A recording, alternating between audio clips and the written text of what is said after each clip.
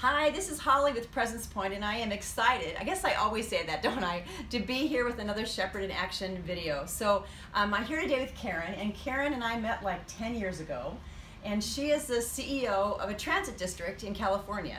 And the really cool thing, hopefully you can see we're in a bus, because we want this to be real, and it is. And I love part of Karen's story because she isn't just CEO of this district, and that's her introduction to the transit industry. Karen began as a coach operator, but they probably called it a bus driver back then, right? They did. Yeah. And so I've gotten to know Karen over the last 10 years in her role as CEO, in the community, in ministry situations, and so I think she's perfect for this. So I'll ask the same 3 questions I always ask. Are you ready? I'm ready. Okay, number 1, where do you shepherd? Well, I shepherd many places, but primarily at work, because that's where I spend most of my waking hours. Yeah. And you lead how many people here? We have 350 employees, and then of course we have thousands of riders. We have 20,000 riders every day, and I get an opportunity to interact with them, and a lot of them need shepherding. Yeah, absolutely. And do you ever go out and just ride? Yes, I do. Oh, very cool. In fact, we have a requirement that all of our management team has to ride the bus at least 4 times a year. Oh, I love that. I'm going to go out sometime with your HR gal. That'd be awesome. Okay.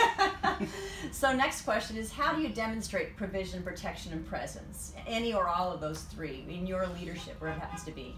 Well, one that has been a little bit difficult for me to learn to exercise, but that I think is so important, is presence.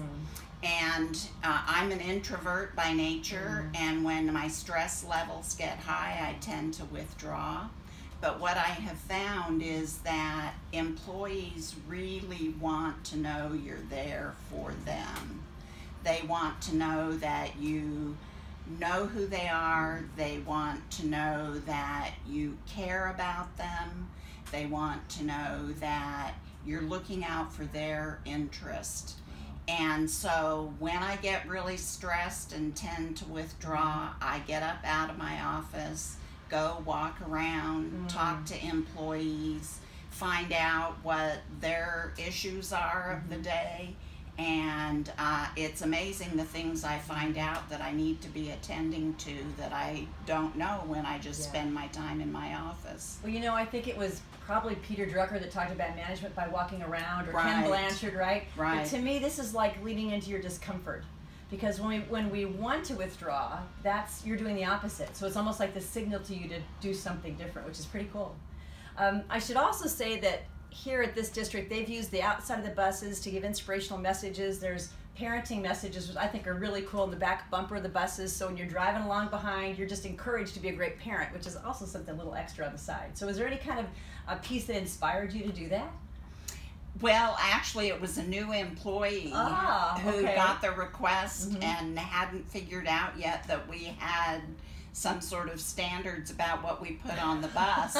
So she just said yes, and you know, sometimes life is like that. You just need to be open to what comes along and say yes. Oh, that's cool. So what word of encouragement do you have to other shepherd leaders, whether they're a CEO, whether they're a bus operator, whether they're anywhere in between? I guess my word of encouragement is that we're all leaders somewhere. Whether it's in my relationship with you, one of us is going to be more of a leader than the other, or whether it's among many people. And being a leader is really a gift. And being able to exercise those leadership qualities and being able to care for your flock is a gift of grace that has been bestowed upon all of us, and it's just up to us to determine to what degree we're going to exercise it. And they're sacred. The flock is sacred. The sheep are sacred, and we forget that sometimes. Yes. And you're in an environment where you've got bargaining unit, you've got non-bargaining unit, you've got higher level management, you've got folks that are working out there cleaning a bus, and there's everything in between. So you're demonstrating that at all different levels. So yes, thank you. I love that. You're welcome. So now you know why I wanted to interview Karen, and I'm so grateful she leaned into her discomfort and said yes, right? I'm thrilled with that. So thank you. I hope this just inspired you a little bit today to be the person who goes where you're not comfortable, to love the sheep in your life. So may you lead well, may you live into your calling, and thanks so much for joining us.